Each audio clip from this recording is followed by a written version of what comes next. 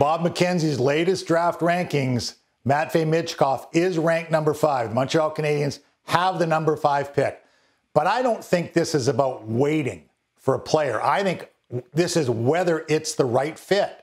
And they'll have to determine that. And with a series of interviews coming up, they'll get a feel for the player, for the situation. He's signed to a contract in the KHL. But you're going to have to wait for a player at number 5.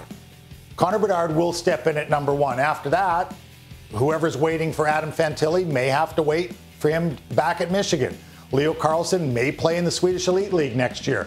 It's not about somebody stepping right in and playing. It's whether a talent like Michkov is worth waiting for. So when teams do this in their own, workrooms, they put the players in bands. And where does Michkov fit in? Is he firmly in that top 5 band?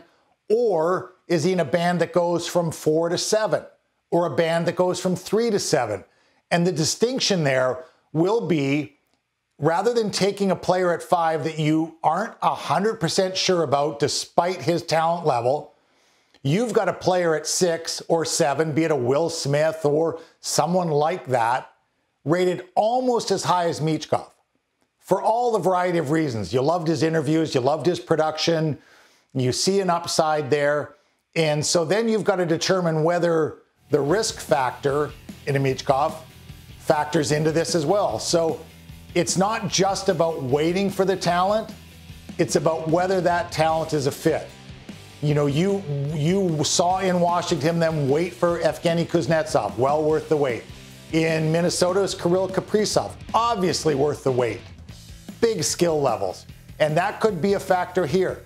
But does someone behind you in the draft, behind the number 5 pick in Montreal, really like him? Are they going to entice you to move up to that slot? So a lot of different factors for Kent Hughes and Jeff Gorton to weigh in on. But Michkov is a talent. We know that. Whether it's a fit in Montreal, still to be determined.